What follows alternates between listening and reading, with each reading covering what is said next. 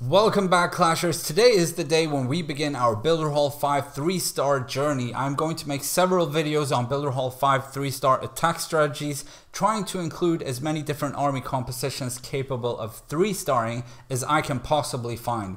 But I will begin with my absolute favorite troops, the baby dragons. These guys are so powerful, and if used right, they can 3-star a great many different base layouts. Now I realize not all of you chose to focus on upgrading your baby dragons first, so this is why I'm going to let you decide which troops or army compositions you want me to use in the next Builder Hall 5 strategy video. Let me know in the comment section and I shall obey. Before we dive into the baby dragon attack replays, I just want to address this very popular Builder Hall 5 base real quick that so many Clashers are using right now. As I can't find a way to 3-star it with baby dragons, I'll show you how I 3-star it using one of my Builder Hall 4 strategies. Now obviously with this base, they want you to attack from the bottom because there are openings there, right? But the crusher is there, and usually there are a lot of traps there as well, and it could wipe out your giants very quickly. So I like to attack this base from the north side. Now some of these bases do have traps at the north corner as well, and it could potentially be a problem, but I've found that this strategy almost always gives at least a high percent 2-star. I start with a bomber breaking the wall, and then 2 giants, and then the battle machine. Sometimes I begin with the battle machine. It doesn't really matter because you don't want the giants to walk around this inner wall. You want them to go straight inside. But then notice on the sides I did deploy 2 bombers to follow the walls, and that's very important because without them then these 4 bombers in the middle would not help the middle, but they would get stuck on the walls as well. So that's very important. You want 2 bombers to remove the walls on the sides so that you can focus the other 4 on the middle section. Now this is why bombers is really good for this base. Notice now once the battle machine and the giants reaches the crusher, they will die. However, all these bombers, when they shoot on the crusher, they actually do splash damage on the cannons as well. So they take out the cannons. Now if you don't manage to do that, then this will end up being a high percent 2-star, because I mean without giants the cannons will take out your bombers in a split second. But if you manage to kill the cannons with the splash damage, then it is a 3-star. Alright, now let's begin with the baby dragon 3-star attacks. I chose to max my baby dragons first, so this means I can have a total of 12 baby dragons instead of 8. If your baby dragons aren't maxed, you can still use these attacks, but only to a certain trophy level, after which the bases will be too strong and 8 dragons are just not going to cut it. This base right here is kind of difficult for baby dragons because the firecrackers and the air bombs are centralized and the archer towers are lowered, which gives them a much higher damage output. However, there are a few good things here. 2 high health buildings aren't protected by any defenses, the laboratory and the clock tower. So I will begin by clearing them, and you should always look for buildings like that before you start your baby dragon attack. After that, I will deploy 7 to 9 baby dragons around the base, trying to separate them enough to keep their rage. And then keep the remaining dragons to deploy where it's needed. And you should always try to be patient with the last baby dragons and use them to try and target any defense buildings that can kill your baby dragons. Also, I like to use the battle machine to try to sort of aim it for the air bombs, not just to help kill it, but also to help clear the area and help the dragons reach it. Now, so I fill up with baby dragons here to help kill this archer tower, and then I have 3 baby dragons left here. So again, for the archer tower because it didn't go down.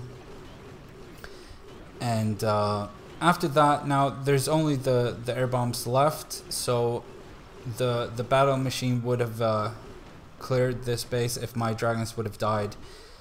But yeah, that's how I use baby dragons, or one of the ways I use them. I also like to combine my baby dragons with cannon carts sometimes when the air bombs are exposed, like in this base right here.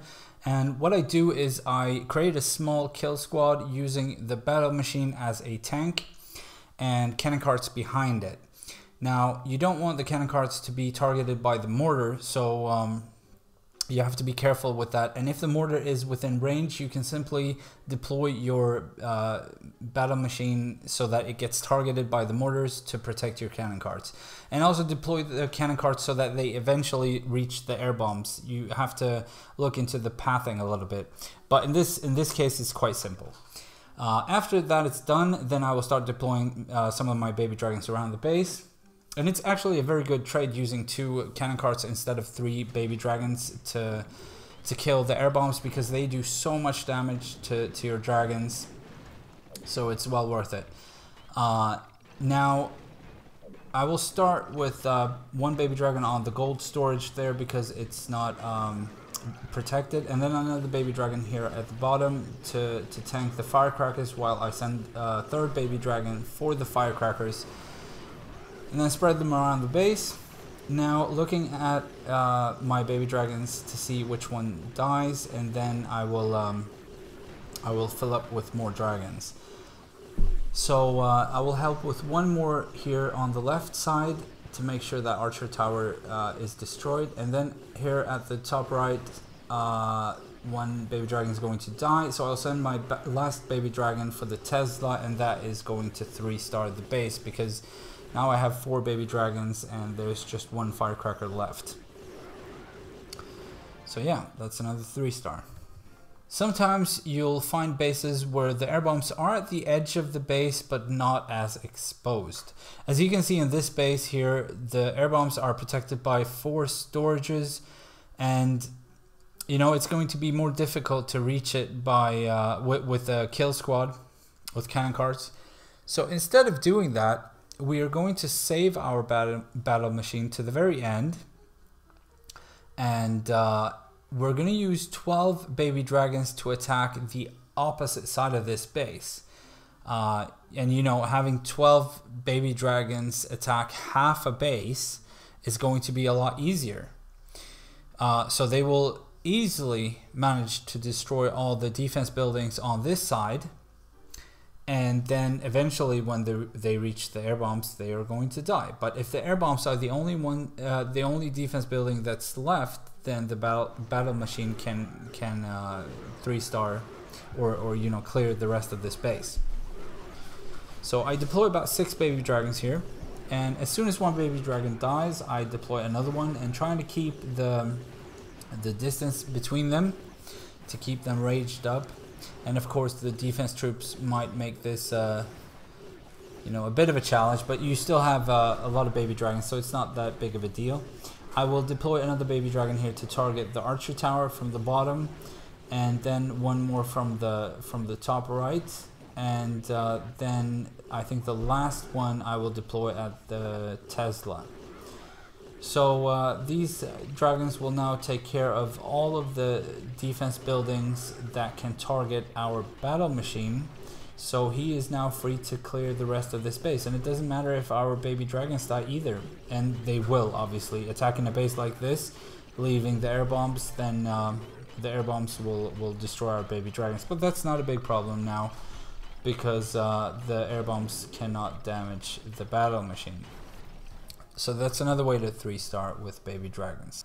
This is a base where the air bombs are unreachable by a kill squad.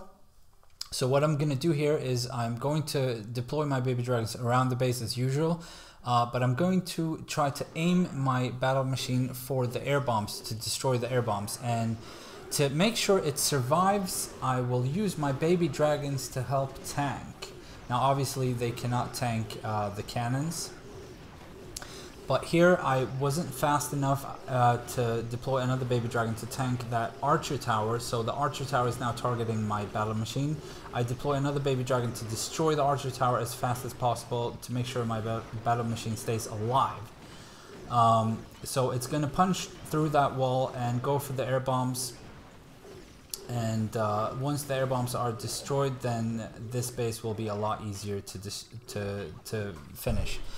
Now the Tesla is left. I don't think it has much health left, but I have a baby dragon and I deploy it for the Tesla. It's down. Now this base is 3-starred.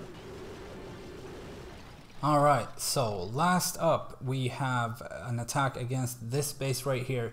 As you can see, the air bombs are kind of exposed here, so my plan was to send my battle machine for the air bombs. And in order to do that, I used my baby dragons to help funnel the battle machine. As you can see, I deployed one baby dragon here to cut off the path towards the south, and then another baby dragon to aim for the gold storage and help the battle machine reach the air bombs and the Tesla that pops up there. Unfortunately, my battle machine is only level 1, so it didn't quite manage to destroy the Tesla and the air bombs, which was kind of disappointing because the plan worked out really well. But I quickly deployed another baby dragon for the air bombs and one for the Tesla. Now, unfortunately, I was a little bit too eager with that last baby dragon, so it cancelled the rage, but it did work out. The air bombs were destroyed and the firecrackers will be destroyed as well, so this is a 3-star.